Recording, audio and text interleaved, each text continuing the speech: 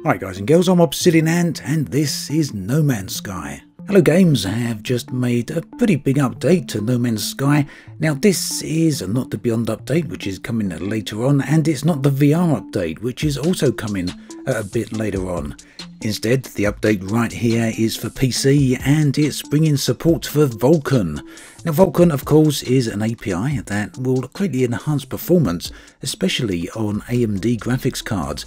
It replaces OpenGL support, so it's a pretty massive overhaul of the game. Basically, to get access to this you will need the Steam version of the game, and it won't be available obviously on consoles, but you go into Steam, right click on No Man's Sky in your library, select Properties and type in the access code on the Beta tab. Click Check and then you will have a new drop down option available to you, which will allow you to access the experimental build of No Man's Sky. So yes, that's right, this is currently an experimental build. It's not the final release version just yet, so it will be a little while before it makes it to the final release. Now what's really interesting here is that Hello Games say this: Final Vulkan support will bring many PC players an immediate performance improvement, but it also helps us to increase our options as we continue to make significant engine changes. It is only one portion of a large body of work that will see technical improvements for all players on all platforms. So this really does once again highlight Hello Games' position that they have a lot in store for the future of No Man's Sky. And I've really got to hand it to them, what with this update and all the other updates being completely free, and the game after all not being supported by microtransactions is big news indeed. Especially in a world where microtransactions and other DLC or paid for DLC is coming out the ears of just about every studio and every game. Now Hello Games go on to say we have also added support for crash reporting. In the event of a crash, call stack data is collected via Steam.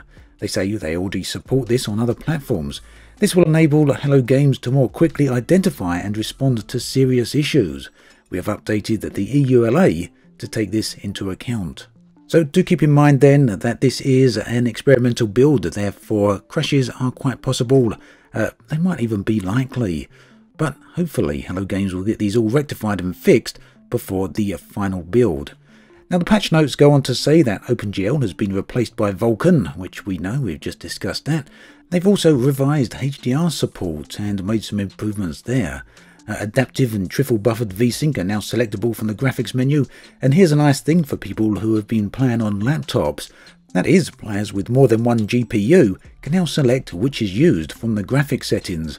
And like I say, this is going to be a good feature for people who are specifically playing on laptops, because sometimes these games have a habit of choosing the inbuilt GPU, the one that's built onto the CPU. So those things don't always work quite as good as if you use your dedicated GPU, so that is going to be very useful. Changing the following settings no longer require restarting: window mode, resolution, VSync, shadow detail and reflection quality. The loading shader's load step has been removed, improving the loading experience, nice. And crash data is gathered via Steam, which we've already discussed.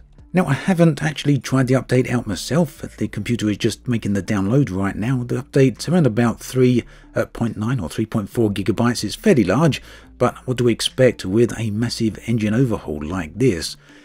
Now I will be making some videos on No Man's Sky over the coming days and coming weeks. There's a lot of content to chew through, especially with the fact that Beyond, the free update, is coming later this year. In addition, chances are that I may well stream this tomorrow. No solid plans there, but I do have a live stream scheduled for Wednesday, so No Man's Sky seems as a likely candidate as any. Now another thought here is that I feel it's a particularly good time for No Man's Sky to have a Vulkan update. Anything that can improve the game's performance is going to be essential, more or less mandatory, for the upcoming VR update. Of course, here you really do need 90 frames a second, or locked 90 frames a second preferably, because below that VR is rarely a pleasurable experience. So then, if you want to try this update out for yourself, do have a look at the link in the video description. Right there you will find a link to the No Man's Sky website detailing exactly what you need to do. As always, thanks for watching, and I'll catch you guys and girls next time.